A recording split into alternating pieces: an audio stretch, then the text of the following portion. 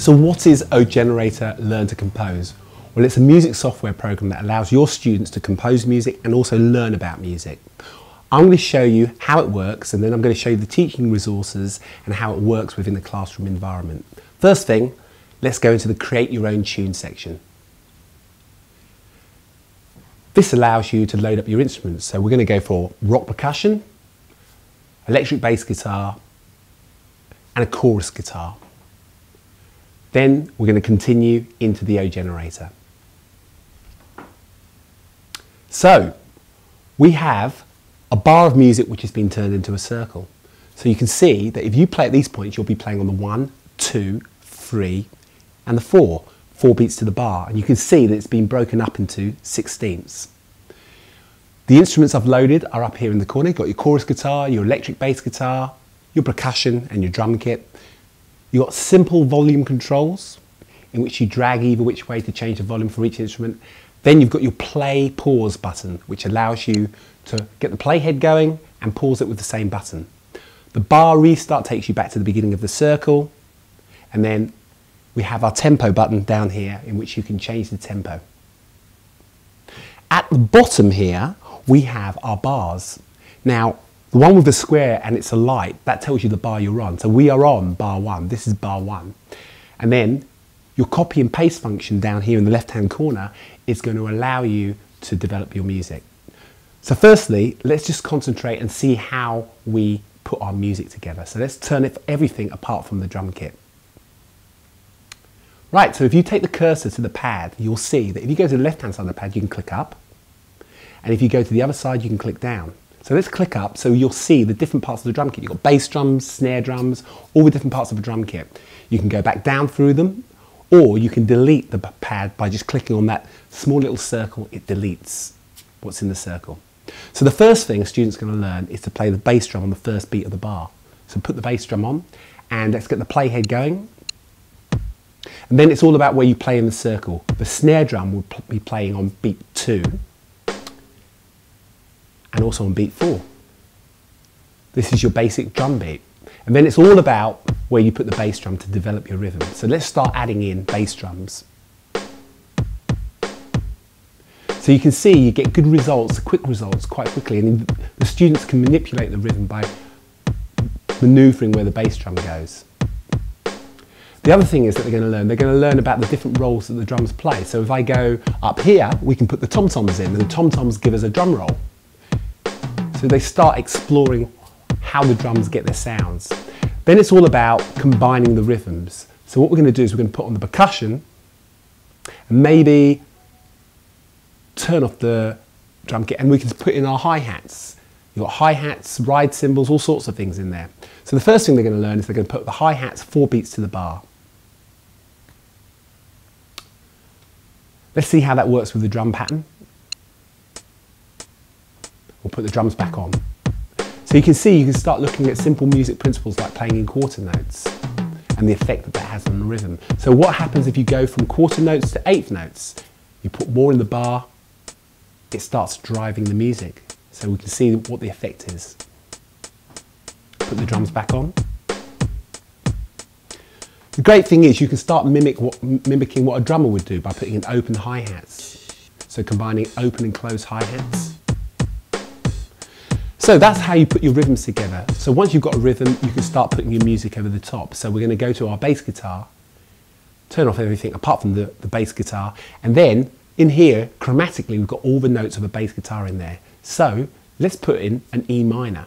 So put an E here, and you don't need to put much in there to make it sound good. You can start teaching them very basic music principles. So just 3 notes. Once you put the rhythm in, it starts sounding really good.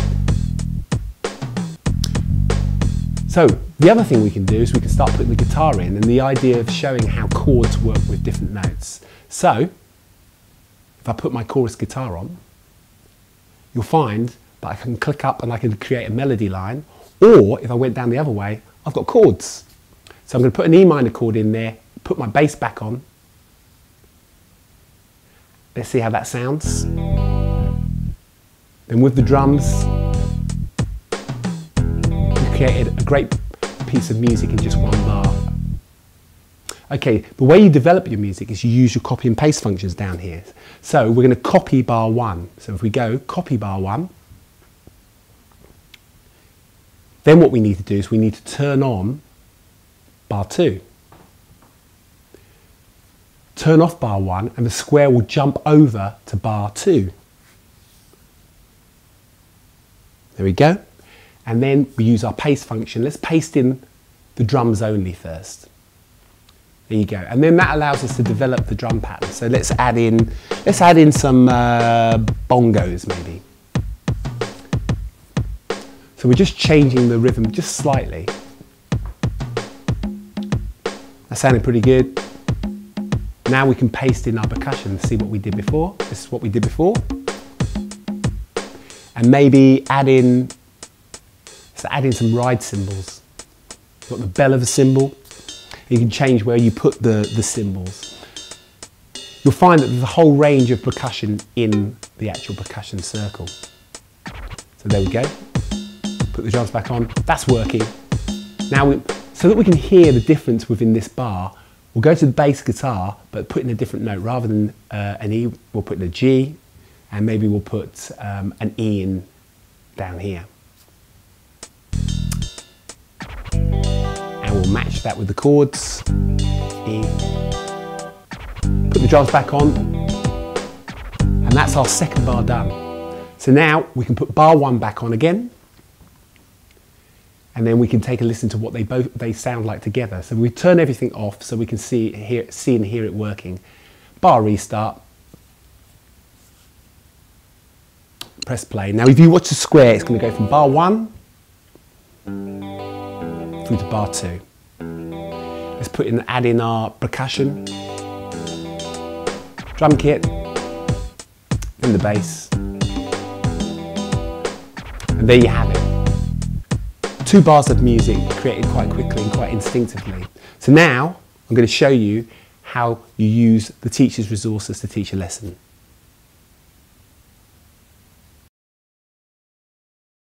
So you go into your teacher's guide and then you select your lesson. In this case, we're going to select lesson 1, creating a drum beat, the 3 easy steps. It takes you through and it outlines what the class is going to be learning. They're going to be learning 4th notes, 8th notes, 16th notes, and the role that a drum kit plays in music. And here's a picture of a drum kit so they get a sense of the instruments that they're going to be using to create their rhythms. This is what the screen's going to look like after 7 steps. So this acts as a reference point for you and for the students. It allows you to wander around the classroom and see that they're on track. After you've done the 7 steps, they can carry on, and this is what it's going to look like at the end of the lesson. After the lesson, you can summarize it, and then you can get them to move on to the lesson quiz and then the apply section. So what they're going to be doing is that they're going to be going through to lesson 1, which looks like this. So they'll go into the O instructor, select lesson 1, as instructed by you.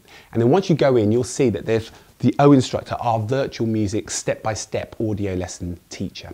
The continue button is flashing. Every time it flashes, they have to click on it and they will be guided to the outside by the outside screen numbers 1 to 16 to the different pads.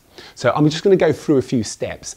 If we move forward, it would have asked them to turn off everything apart from the drum kit. So we're going to turn off everything apart from the drum kit. And then it also would have said go to pad 1 and put the bass drum on the first beat of the bar. So we've done that. So now I'm going to go and click on continue and see what it says. This is the bass drum playing on the first beat of the bar. For the second step, go to pad 5 and click up to snare 2. So if continue button's flashing again, we'll get the next instruction. Pad 5 is the second beat of the bar. So the snare drum is playing on beat 2. The third easy step is to go to pad 13 and again put in snare 2. So there you have it. 4th beat of the bar, snare drum, continue. This is the 4th beat of the bar, the 3rd of our easy steps. This should sound familiar. Listen to this a few times. Try clapping at the same time as the snare drum on beats 2 and 4. Press play. There you go. And that does sound familiar in many ways. This lesson would continue on. They pause the music, and there are 51 steps in this lesson. After they've finished the lesson, they can move on to the lesson quiz. And in the lesson quiz, it answers some questions that they've learnt within the lesson. So where do we put the bass drum for the 3 easy steps? Well, it's beat 1. So they do this, then it moves on. Where do we put the snare drum in the 3 easy steps to creating a beat? Where would you put them? On beats 2 and 4. And then there's questions on the drum kit, the roles that they play. After they finish the quiz, it will tell them what they've got right and what they've got wrong. And then they go to the apply section. And this is the fun part, in which if they clicked on the continue button, it would ask them, it would challenge them to see if they could put the 3 easy steps to creating a drum beat to this music here. So they're trying to remember, all right, where did I put the bass drum? I put the bass drum on the first beat of the bar, snare drum's on, beats 2, beats 4. And then where are the hi-hats? Hi-hats playing 4 beats to the bar, and they can start hearing the music. If they get it wrong, it doesn't matter. The most important thing is that they see if they can apply the basic principles that they've learnt in the lesson to some actual music. So that's how OInstructor works. It's an engaging way of getting them to learn some basic music principles, where they can work at their own pace, and at the end of the day, hopefully they would have learnt some very basic ideas about music and how to put it together.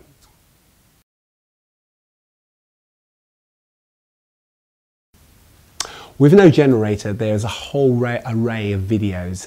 So if you go into your teacher's guide, you'll see that there's videos on ways to use OGenerator, how to use the copy and paste functions, how to arrange your music, how to create a riff or rap to a track.